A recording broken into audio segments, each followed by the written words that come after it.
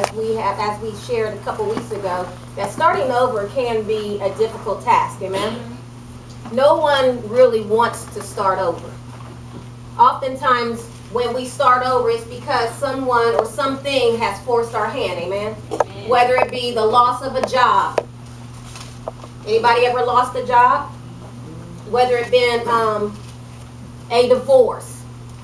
Whether it's been a breakup in a relationship.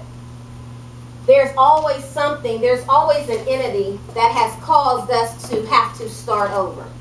Because if anybody is like me, I like to leave stuff well alone. If it's already cool, leave it alone. I don't like change. Anybody in here with me? Do you like change?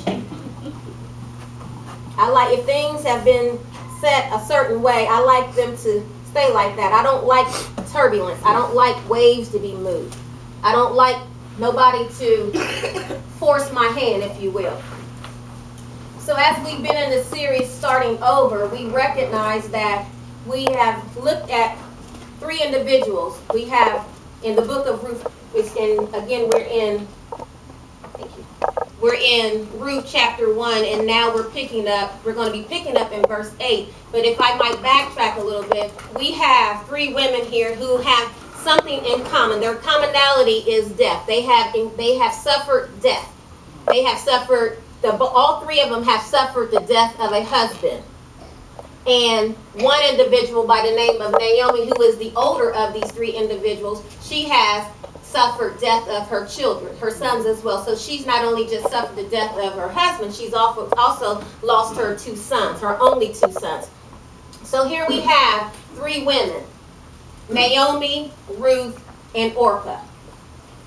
After they have suffered the loss, they're now in this land, this land called Moab, which Orpah and Ruth, they're natives of it, but Naomi is a foreigner there. She's only been living in Moab for about 10 years. So after the loss, after Naomi lost her husband and then she lost her two sons, which her two sons was married to the two women, Ruth and Orpah. So here they are having to start over, if you will, because they've suffered a loss. How many in here have suffered a loss where it has caused you to have to start over? Amen. Amen. Amen. Amen. Okay. Amen. So here we are. Their hands have been forced. Three women, husbandless, without a covering, vulnerable, open to all kinds of attack. Because the duty of their husband was to cover them, to protect them. Yes, yes. And in Naomi's case, when her husband died, that responsibility fell to her sons. So here we have now, she has nothing, no covering. And the other two ladies, Ruth and Orpah, they never had a chance to have children. They lost their husband before they had children, so they don't have anybody to protect them. They're kind of just out there on their own. So here they are in Moab.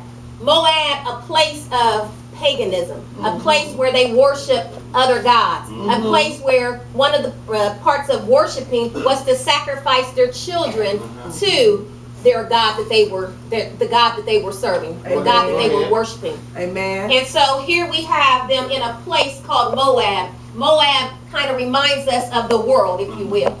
A place where all kinds of things are going on, all kind of ungodliness, all kinds of wickedness is going on. So here we have these three women who have suffered a loss, and now their hands have been forced, and now they must start over. Amen.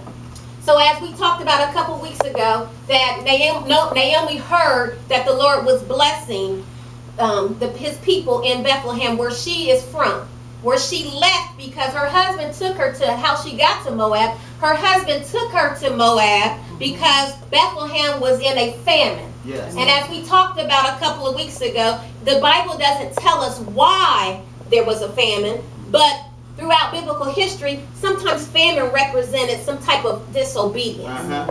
But Naomi's husband took her and their two sons to Moab and to get away from the famine. And as we discussed a couple of weeks ago, sometimes when we are in a famine, instead of running from that famine, because the place that they were in was the place that God promised them, that was a place of promise, but because a famine arose, they jetted. And oftentimes when we're in a famine, perhaps because of some disobedience, or perhaps disobedience of someone else, we find ourselves running instead of staying and riding it out. That's right. Because sometimes we have to face a consequence. Right. And sometimes that consequence comes with lack. It comes when you're dealing with a famine, there's some lack there. Yes. Yes. Okay? So are you with me this morning? Right. That's Great, right. great. So That's here right. we have these three women who are forced to start over.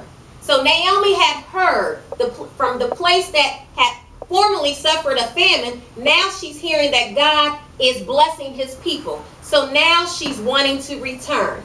And part of returning, her two daughter-in-laws want to go along with her.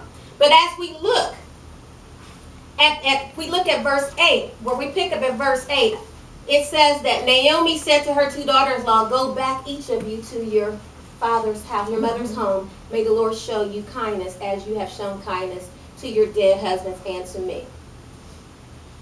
Before that, if we step back to verse